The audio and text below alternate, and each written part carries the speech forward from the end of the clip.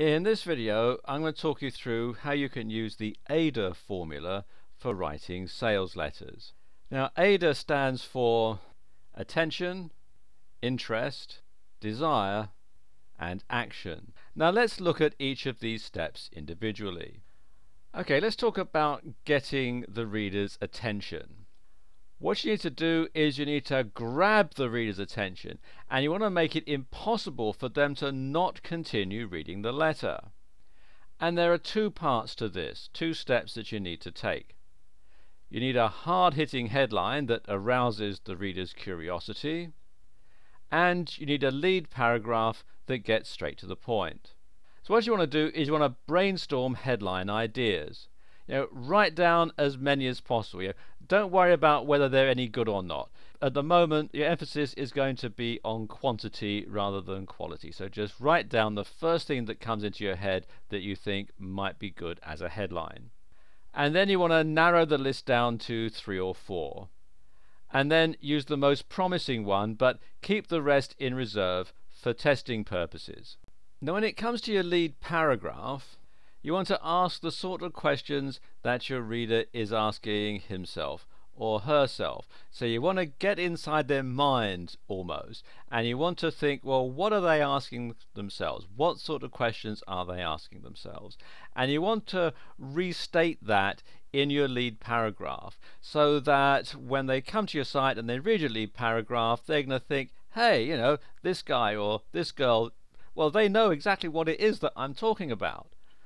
So that's what you want to do with your lead paragraph, to sort of draw them in. But you don't want to provide them with the answers just yet. Now the next step is interest, and there is sometimes some confusion when it comes to interest. Bear in mind, your reader isn't interested in what your product or service can do. They're interested in what your product or service can do for them. The reader wants to know, what's in it for me? So you've got their attention, you've shown that you are thinking along their lines. Now you want to get them interested in what your product or service can do for them. What's in it for the customer? And this leads naturally into forming the desire for the product. Once they have an idea as to what's in it for them, then they're going to start to desire your product or your service. Now, there are several types of desires that you can stimulate in your copy. You can stimulate the desire that they're going to have to eliminate or minimize a future loss, or to gain something. And what you should do is to provide a compelling reason why the customer should buy from you rather than buy from anybody else. And this is known as your unique selling point, which is often referred to as a USP.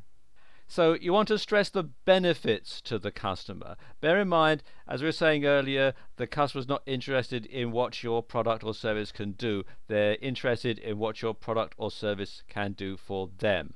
So you want to stress the benefits rather than the features. And you want to be specific about what the benefits are going to be to the customer, what they are going to get from purchasing your product or service. And you want to give clear expected results. You don't want to give generalities. So you want to tell them exactly what they are going to get once they have bought your product. Do not underestimate the importance of this step. Your success with this sales letter will stand or fall depending on what you do in this section. This is the most important section of the entire sales letter. Now we come to action, and of course the action that you want is you want to ask for the sale. Actually, I take that back. What you want to do is you want to tell the customer to go ahead and buy now.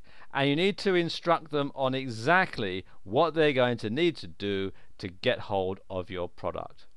Then you want to summarize the benefits, and you want to ask for the sale again, because very few people will actually click the button first time round. So you want to instruct them how they're going to make the purchase.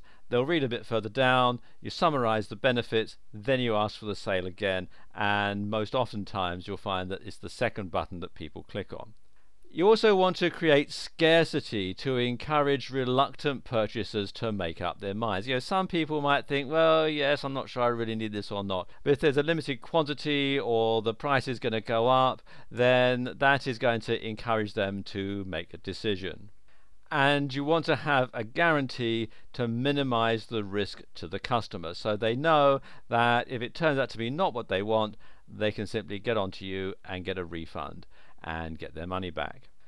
And you want to make the buying process as simple and hassle-free as possible for the customer.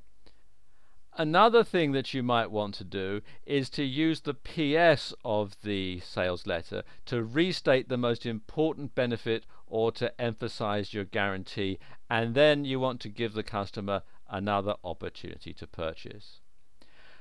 So there you go. That's how you can use the AIDA formula for writing sales letters.